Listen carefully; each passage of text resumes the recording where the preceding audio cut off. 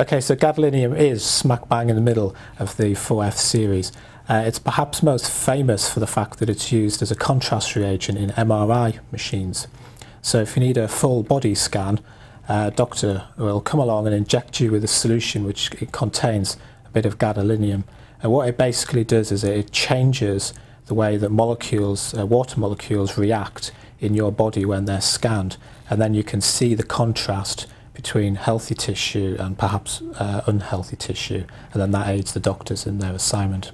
The thing about the lanthanide series is that it's probably the best example of a smooth contraction of size as you move from the left-hand side to the right-hand side.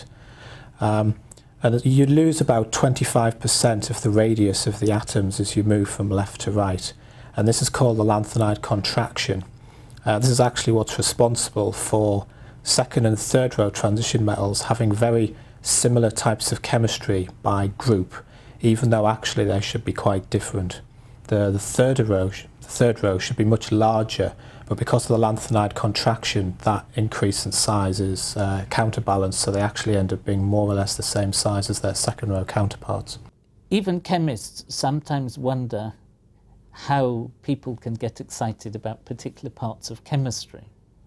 And the rare earth elements are elements which those who are not working in the area don't always see why it can be very exciting. So when I was a student, I saw an advertisement in the lab where I was working about a lecture about the oxidation states of the rare earths elements and the relative stability of two of the oxidation states by a chemist called David Johnson, who in those days worked for the Open University. And I went to this lecture because I couldn't imagine how anybody could make it interesting. And it was really fascinating.